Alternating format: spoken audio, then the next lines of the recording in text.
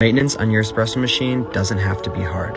Let's clean my machine. We'll need some Cafiza coffee detergent, a portafilter, and a blind basket. We'll add a teaspoon of Cafiza to a bowl with warm water, and then we'll soak our contact screens and our portafilter baskets. We'll take our portafilter and attach our blind basket and add another teaspoon of Cafiza. I'll reattach my portafilter and pull the lever up just like I'm pulling a shot of espresso.